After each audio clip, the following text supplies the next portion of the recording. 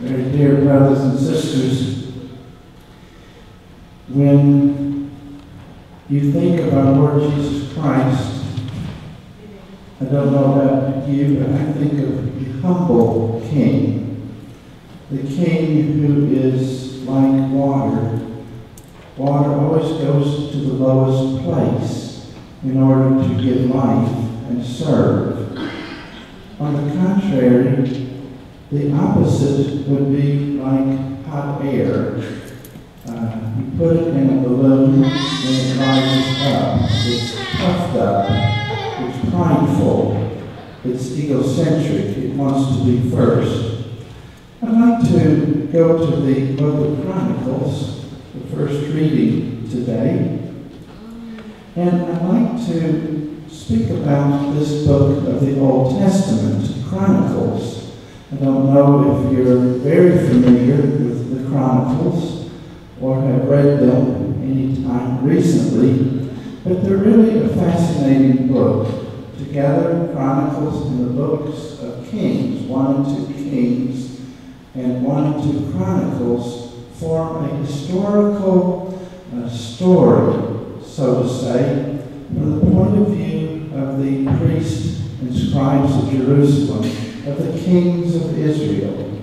The Chronicles, sadly, say that most of the kings were really bad.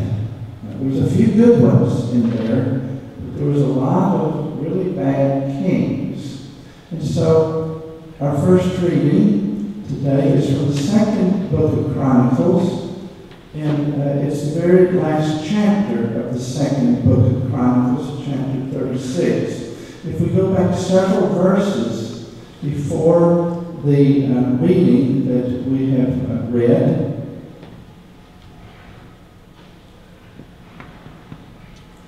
it will describe the king of Israel, the last king before the exile. His name was Zedekiah. Zedekiah, it says here, was 21 years old when he became king. That's very young, 21. And he reigned 11 years in Jerusalem. So he was from 21 until the age of 32, king of Israel. And then it says, the next verse, he did what was evil in the sight of the Lord. Another bad king doesn't help Jerusalem, doesn't help the people. A bad king. And he did not humble himself before Jeremiah the prophet. So I think that was the key. He did not humble himself.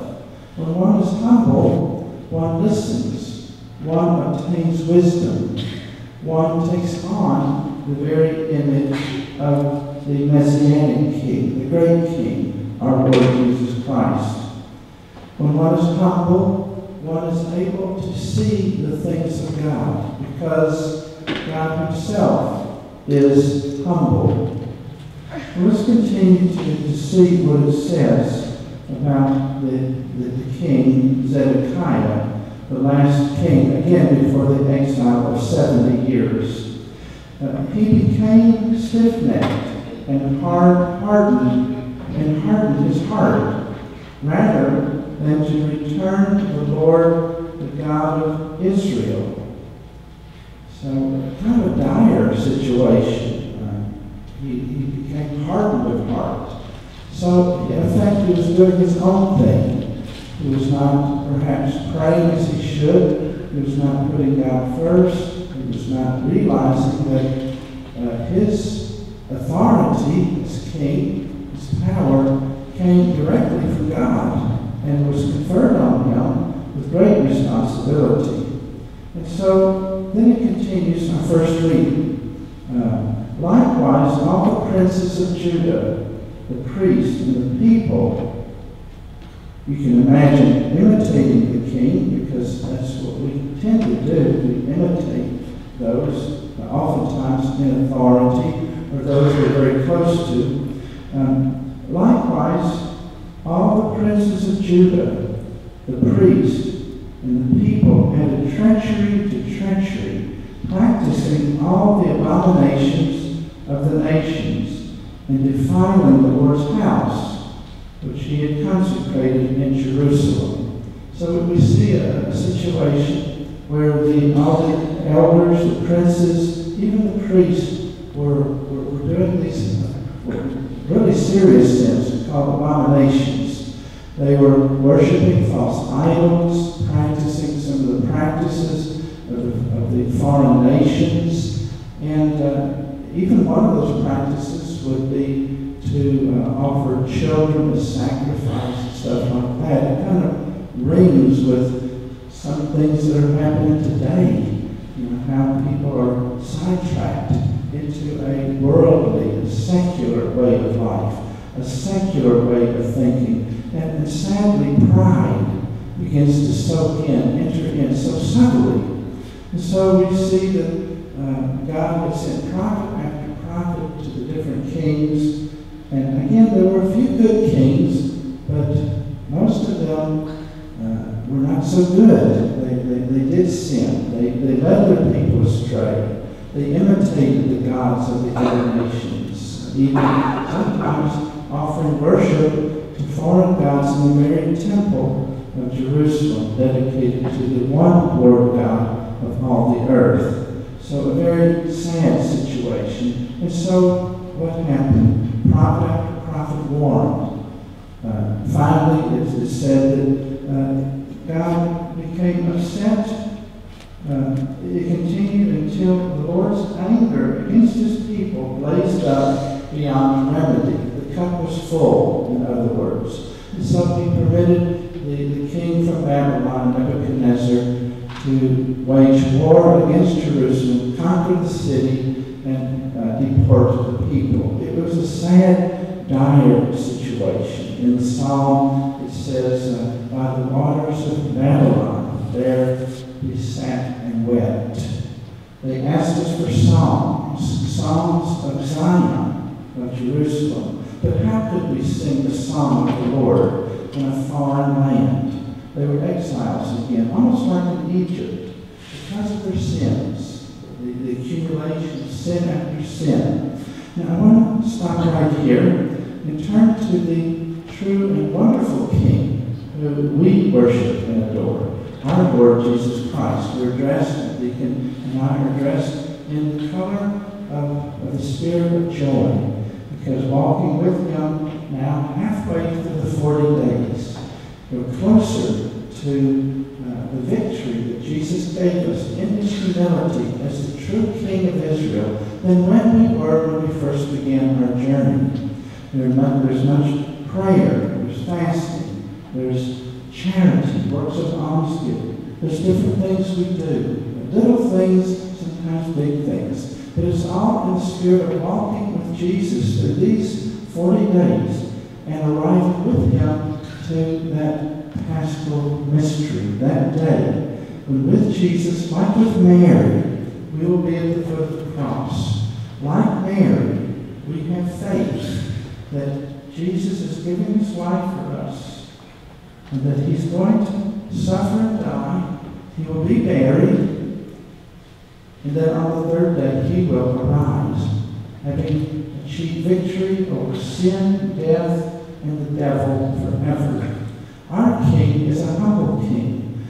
Jesus, the eternal Son of the Heavenly Father, sharing the unspeakable riches of the glory of the Father before the world began, humbled himself, came down from heaven, left his glory.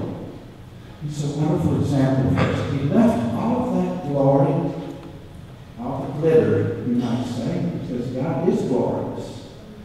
And he became one of us. He entered and became a member of the human race, like us and all things with sin. He was born in a humble way, in a normal way, within a family. He had a mother. He had Joseph, his father. He grew up among us. Who would have imagined this was the great King of Israel, the one who would inherit the throne of his father David? He entered into Jerusalem after preaching the gospel, for those 3.5 years. He entered into Jerusalem on a donkey.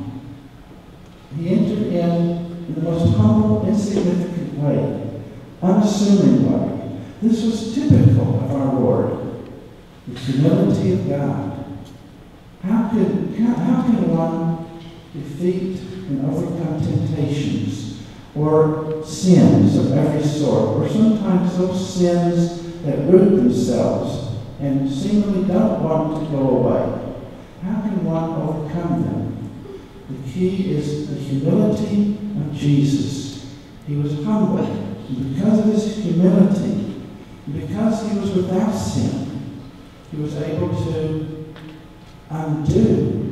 undermine, conquer the pride of the evil one, that horrible serpent, the devil, who was given all power over all the angelic host in the beginning, but then in his pride wanted his own kingdom. But Jesus has undermined that kingdom. He has conquered it by his humility, because that's the one thing the evil one cannot stand. He cannot be associated with anything that smacks of humility. Here we are with Jesus. We're midway through Lent, like the water is poured out and it flows down to the lowest place. Here we see Jesus taking the lowest place, and yet he's the greatest in the kingdom. He is the Lord of all. He is the only Savior of the world. There is no other. He is the Lamb of God. He is the Good Shepherd. He's the one who has been willing to freely lay down his life for you and me, his sheep, in the whole world. What a wonderful King we have. Not like those kings mentioned in Chronicles, or this last king, Zedekiah, just 21 years old, with wonderful opportunities, a lot of energy because he was young, to achieve wonderful things for his people. He became a bad king, puffed up with pride, doing his own thing. And yet Jesus, as king, overcomes all of this, all the sins of the world. And he overcomes all of our sins. Dear brothers and sisters, let us love our Lord. Let us come before him humbly, because he is humble. Let us continue to walk with him during these rest or remaining 40 days and 40 nights